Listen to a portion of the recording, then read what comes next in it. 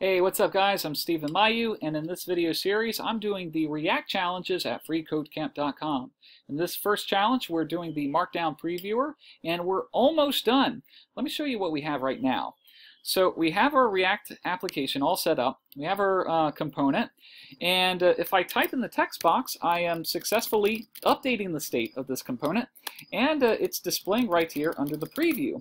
But that's not exactly what we want, do we? For example, I know in GitHub flavored Markdown that I can type a hash with some text, and that should make it into a header.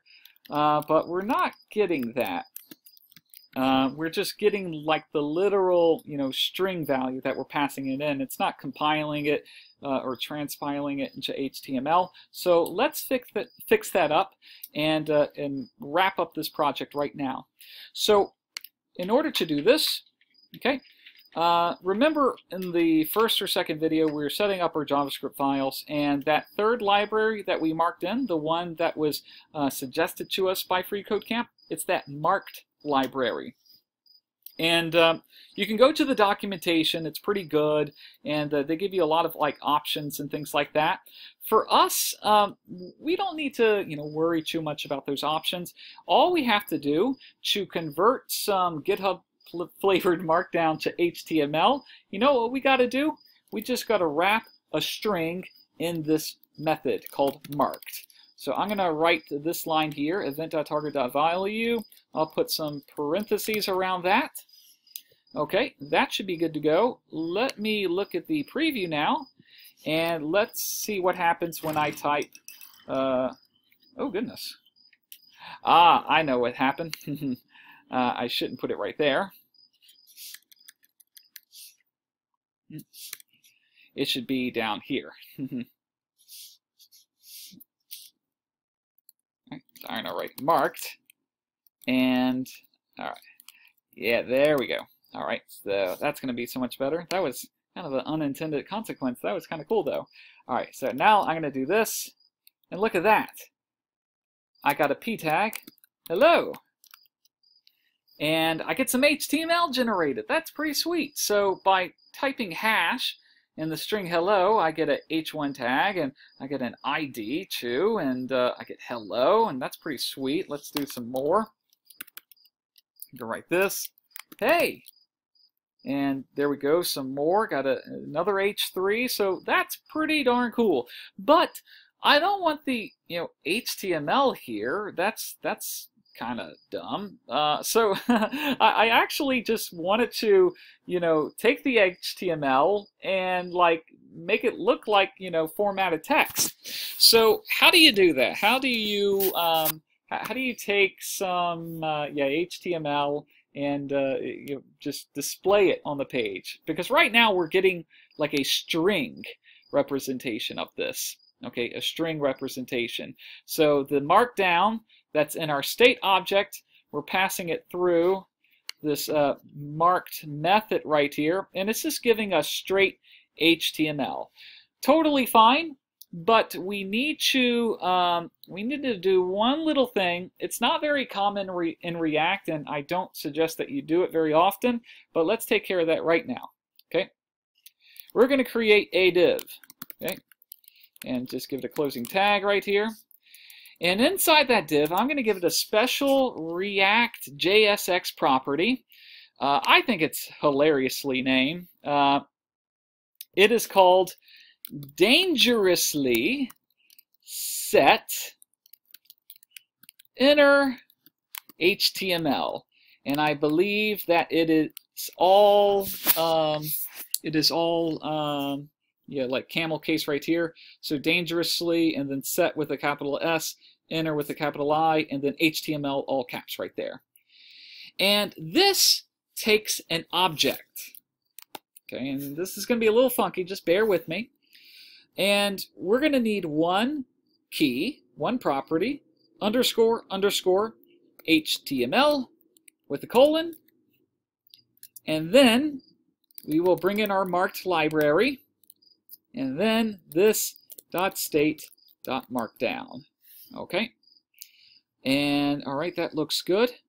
Let's give it a shot. All right. So we got here Uh-oh, something's not working here. Let me do some quick research. Let's see. Dangerously set inner. Oops. Have an extra T in there. That shouldn't be there. All right, let's try this again. Hello. All right, sweet. It works. And we could try this. How are you? We could do links. This is my web page. And like you can go like this. Google.com, whatever. And it's a web page. So pretty darn cool. It works now. Awesome. Let's discuss one more time what's happening here, okay, in our React application. All right, we're going to go start to finish. So CSS, not important. I just wanted some, a little bit of margin, and to satisfy this rule, you have to use both Sass and React. So, okay, I used Sass a little bit, so that works. HTML, very bare bones too. We got this class right here called render target, and this is where all of my JSX gets injected right now. Okay, and this is my JavaScript.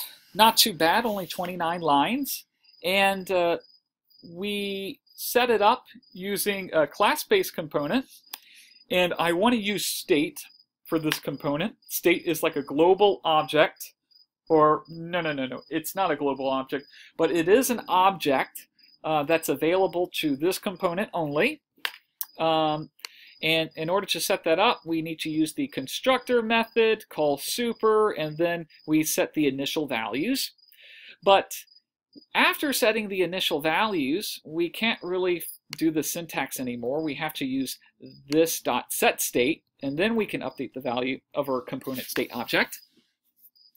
In a class-based component, you need a render method that returns some JSX. So in the first part of the screen, we have the Markdown area, and in our text area, we have I gave it like 10 rows to make it deep, and I styled it with a little bit of inline CSS. The value of the text area will always be whatever is currently stored in our state .markdown object. So this is going to be a string, and it's just always going to reflect whatever is in the state at that given point.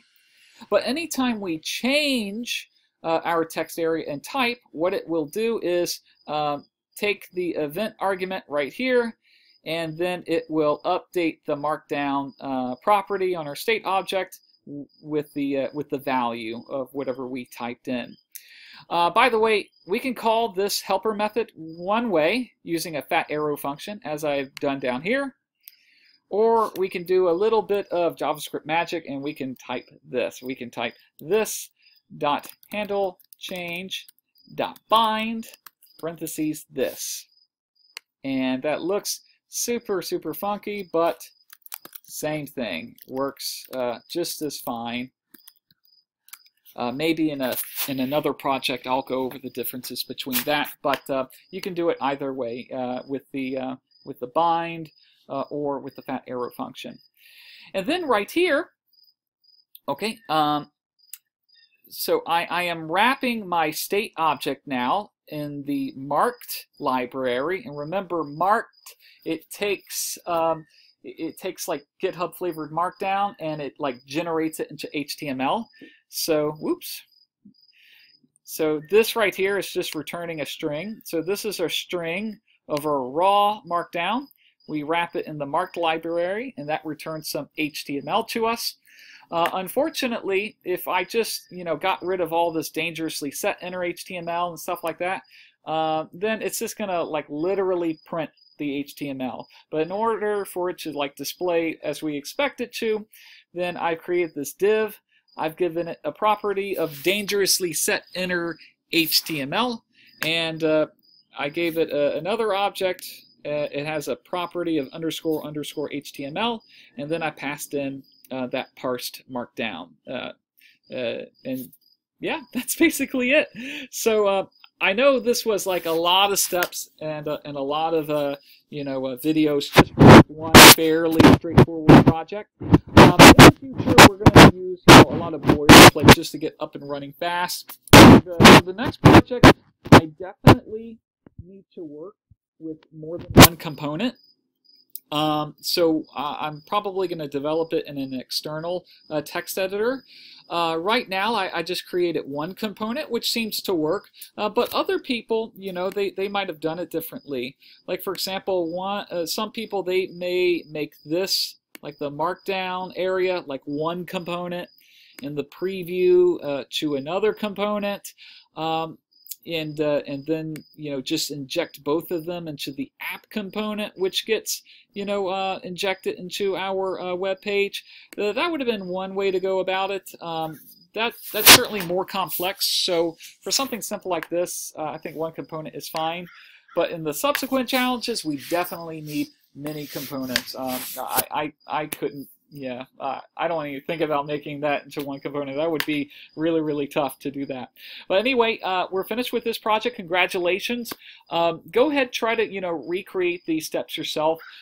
Walk it through line by line. Try to understand what's happening. And seriously, if you have any questions, comments or suggestions for improvement, please let me know in the comments below.